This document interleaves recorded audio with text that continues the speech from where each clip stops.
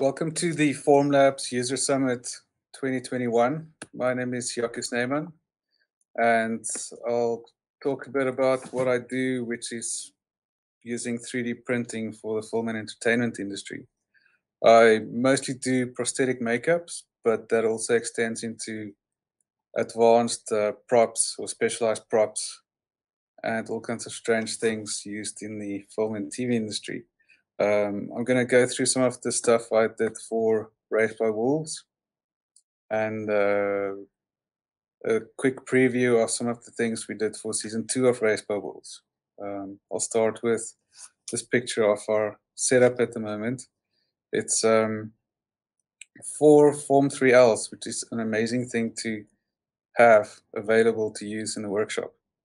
Our workshop basically moves from production to production and set up a workshop close to or near where we're filming, so that we have quick access to the set and have the whole creative team as close together as possible.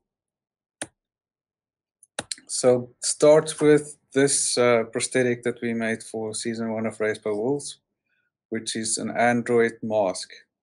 It basically started as a concept design from Ferrier Tedeschi on the left, and from there we live cast an actor, did a 3D scan, and sculpted the skull mask onto the 3D scan using ZBrush. I mostly use ZBrush for all my design work, as it's a very organic way to sculpt things quite close to how you would do it in real life.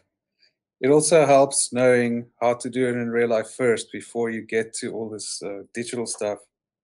The digital stuff ends up being a tool that allows you to do things quicker sometimes and more efficiently.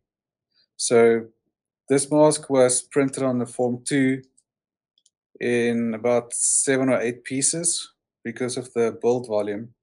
We used a bank of probably about 6 Form 2s on this job to get all the work done.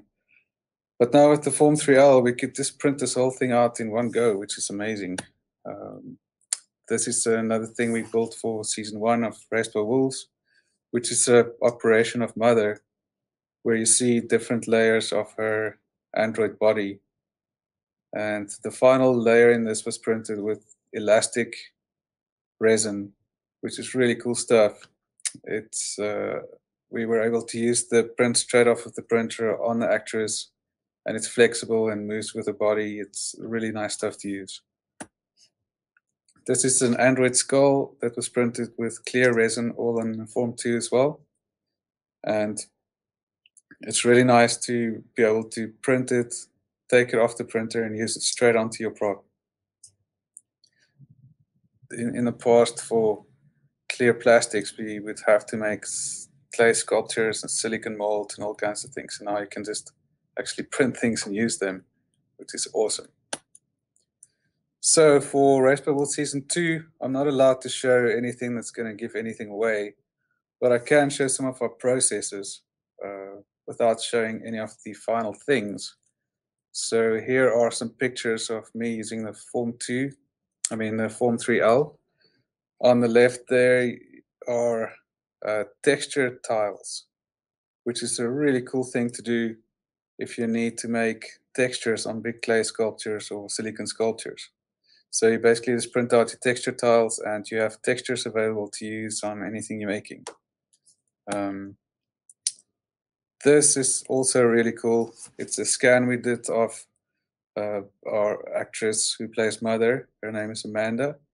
And we did a scan of her and cleaned up the scan, got it print ready. I printed it with draft resin overnight. And the next day we had the 3D print ready to use on a dummy that was needed in the background for a shot. And it worked perfectly. In this picture, we see experiments with shapes. It's just these crazy shapes that you're able to print, which is going to be really hard to do in any other way. In this slide, I'm printing a figurine in high detail in dental model resin. And the whole figurine is just printing out in one go, and it's amazing. The detail you get with the model dental resin is just something else. Here are some more sci-fi model parts printing. And in this image, I'm experimenting with a new workflow where we basically 3D print prosthetic molds. So it's a complete digital process from 3D scanning the actor to digitally sculpting the prosthetic appliance, 3D printing the mold, and then casting it in gel-filled silicone, which can then be directly applied to the actor. The cool thing with this is that you can print multiple molds if you need more than one, or if the mold breaks, you can just print out a new one. Or if you have slight adjustments, you just kind of do it on the fly and print out your new mold, and it's ready to go the following day. So the thing with this is that the production company kind of sees the speed that you're able to do prototyping, and they will start expecting it all the time. But it still requires quite a bit of R&D and enough time to to work properly before you offer it up. I think that's about it for now. I look forward to sharing more of the awesome things we made for Race Bubble Season 2. It should be released early next year, and after that, I can hopefully share some more of our processes. Thank you very much.